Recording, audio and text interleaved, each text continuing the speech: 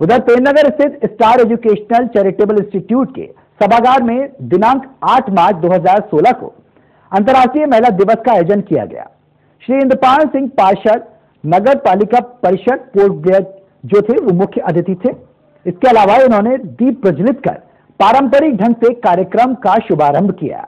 कार्यक्रम में संस्था के अध्यक्ष, सचिव और अन्य पदाधिकारी के साथ भारी संख्या में लोग मौजूद थे। संस्था के अध्यक्ष श्री एन.पी. मिश्र ने संस्था के कल्याणकारी गतिविधियों के बारे में विस्तृत जानकारी दी। संस्था की ओर से महिला दिवस के उपलक्ष्य में संस्था ने महिलाओं के लिए अनेक कल्याणकारी कार्यक्रम की घोषणा भी की। इनमें महिलाओं के लिए हेल्पलाइन संख्या 8348086884 का शुभारंभ किया गया।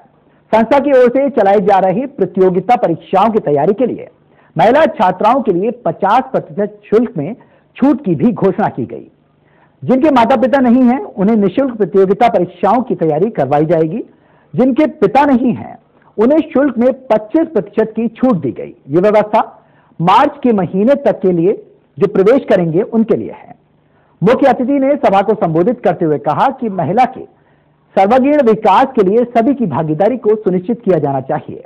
कार्यक्रम के दौरान श्री महेंद्र प्रताप मिश्र ने कार्यक्रम का संचालन और